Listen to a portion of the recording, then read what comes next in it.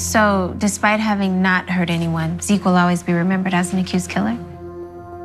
Unless someone changes the narrative. Okay.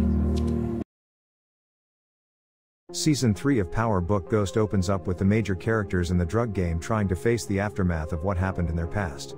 Tariq is struggling to find his place in Stansfield because they believe he's been in enough bad situations, and as much as he was found not guilty, the perception around campus was not innocent.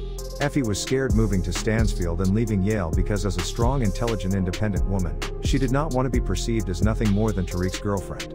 Elsewhere, Brayden is trying to fix his perceived value, as he dumbly poured out being at the helm of course correct in the court of law, by working at his dad's firm, Weston Holdings. But the reality of the Tejada family has been tarnished as they deal with the death of Zeke, Monet's son.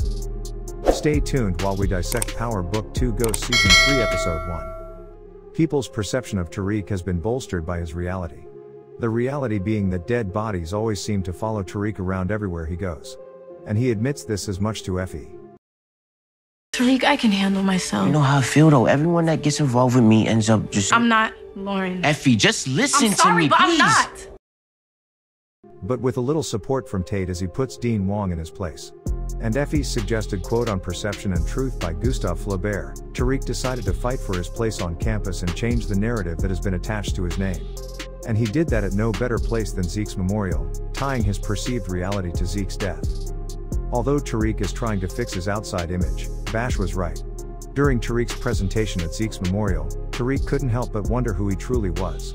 Being a part of the drug game is a game of expediency.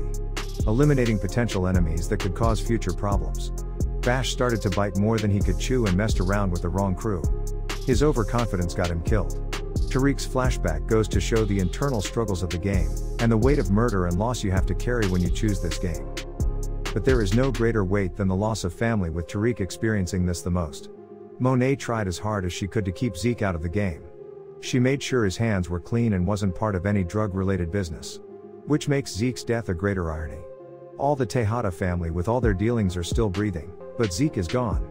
Monet wasn't able to hold herself during the memorial as she steps out to cry. But Tariq reached out to her as she requests him to help her find whoever did his son. All Monet wants at this moment is revenge for Zeke and to get out of the game for good. But we all know Ghost was the best in the game and struggled with this. Leaving the game is never a straightforward path. As Tariq's grandfather used to say, this game only ends in two ways, either dead or in jail. Getting out of the game, free and unscathed, seems more like an elusive perspective than a concrete reality because the game always brings about new problems. Why must these pale Americans be so crass? Trust us, you would enjoy your evening much better if you simply hand the lady her ring. Did you not hear what I said? Okay, please. Hey, wait! Wait! No! Oh my God! Help!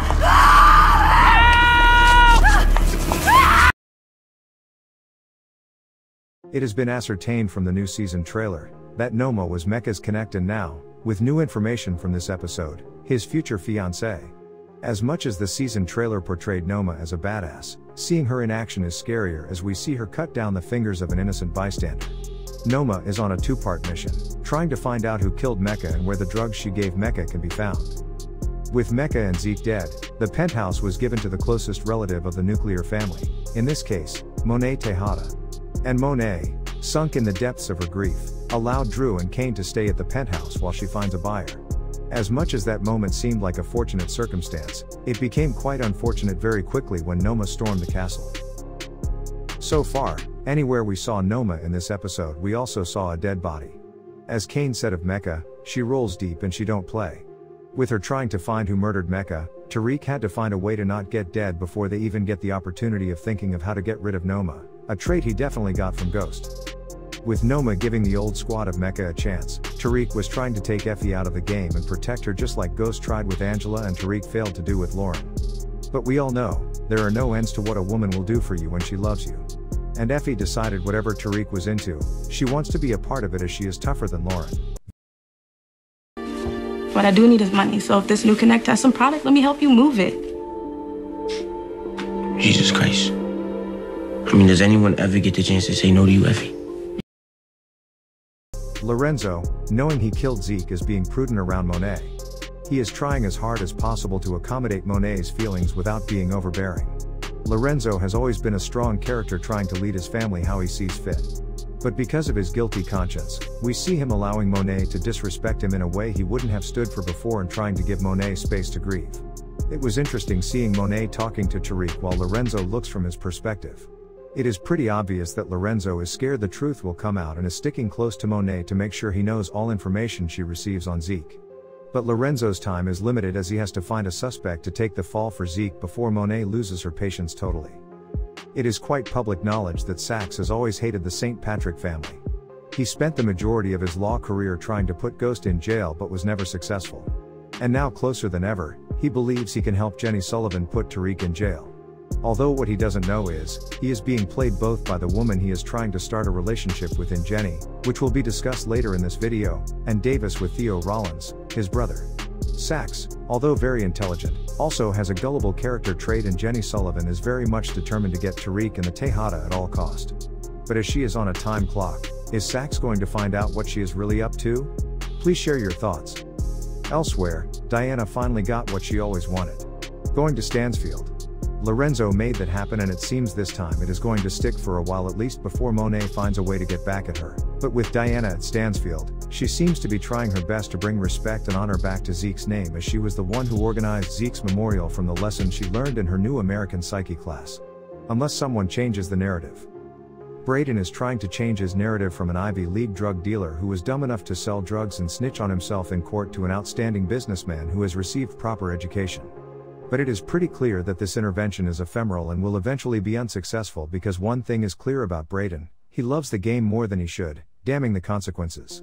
With his father trying to provide a safe and conducive environment to grow and become a better man, Brayden keeps finding himself in trouble that he doesn't have to. All other players that Brayden knows are still in the game because they have to, but Brayden keeps finding himself wanting to be in the game, although at this stage he doesn't have to. The promo of the next episode showcases that it was Brayden's idea to sell the drugs Noma provided on Wall Street. I think we're overlooking a sick market. The traders at Weston Holdings would eat this shit up. His father trying to push him away from the drug business, and Brayden bringing the business closer to where he is. But nobody was ready for what ensued at the end of the episode. Lauren is alive. And with this new information comes so many questions and potential changes of events that could lead to more death and relationship problems. Jenny Sullivan has stashed Lauren in a safe house to protect her from all who want to kill her. And has gone out of her way to lie to Saxe while he risks his life to get her information.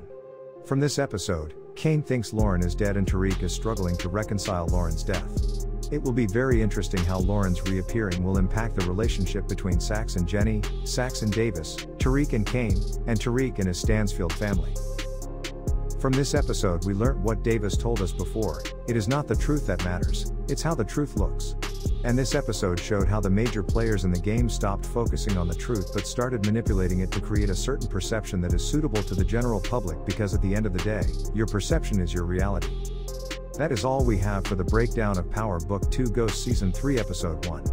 Don't forget to subscribe for more Power series related content and other breakdowns of other American series.